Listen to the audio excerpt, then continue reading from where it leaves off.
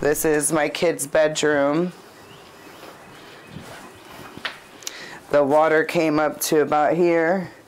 The trundle bed was floating in the water. Brianna Del Moral and her children came home to a disaster.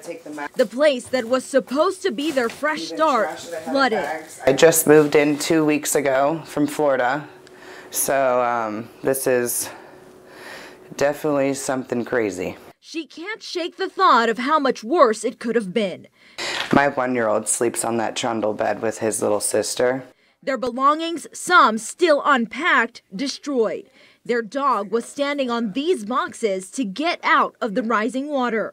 I know it's not as bad because it's material stuff, but it is still, you know, people work hard for their money and for their stuff, you know, so it just kind of sucks. Her landlord, Jim Hudson, was emotional seeing the damage. And she's trying to make this a home for her kids.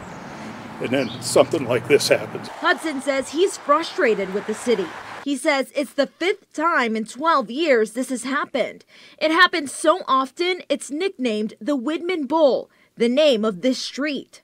It's almost like a toilet where it flushes and the water comes up and then just as fast it goes right back down. He and other neighbors believe the problem is a drain in the street.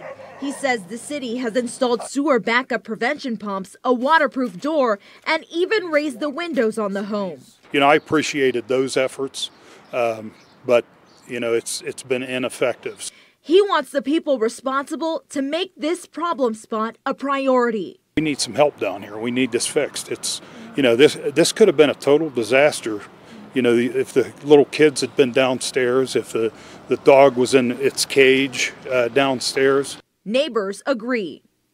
Somebody needs to do their job here, okay? There's no sense in getting into it or getting emotional about it. It's a horrible thing. They know it's a horrible thing, and they've just let people deal with it and said, oops, we're sorry after the fact for many, many years, and it's got to stop. Now, Local 12 has made attempts to get answers from the city about what the issue is and what they plan to do about it. We will let you know when we hear back. You can always find our stories here on YouTube, but go ahead and click subscribe to get notifications and stay in the know.